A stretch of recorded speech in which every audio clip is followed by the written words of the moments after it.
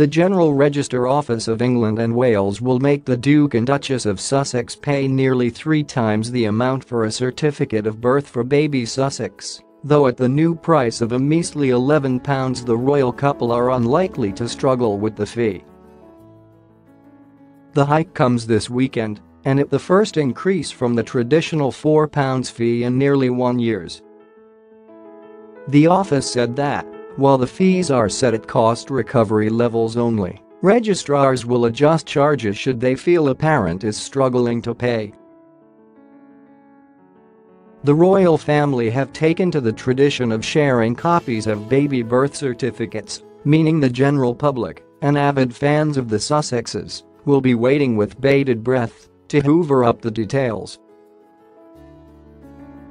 Meanwhile, there is much to be speculated upon. Meghan, 37, who at 7 months pregnant appears ready to pop before her April due date, has sparked speculation that she could be expecting twins. Bookies such as Paddy Power suspended bets on whether the US former Suits actress will face double trouble this spring when her bump began to show in the aftermath of her plush Windsor wedding to Harry, 34, in May.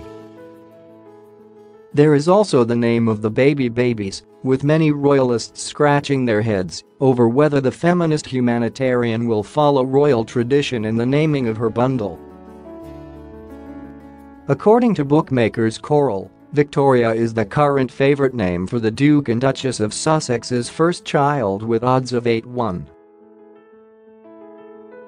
Diana after Harry and brother William's late mother is at 10-1. Coral spokesman Harry Aitkenhead said, "We've already taken a large number of bets on the name of the baby since the couple announced that they were expecting back in October. Victoria has been far the most popular bet, and it's the one that leads our betting, and these markets do tend to be dominated by traditional royal names." Olivia was the most popular girl's name of 2018, but we rate that as a 66-1 outsider, with Diana, Phillip, Arthur, and Mary all much more popular picks from punters.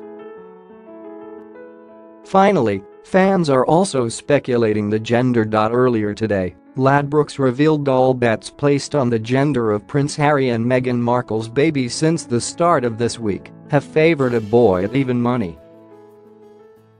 A spokesman said, "Our royal baby punters certainly seem to think so, with all bets being on a boy." Meghan's pregnancy was announced in a statement by Kensington Palace in October last year,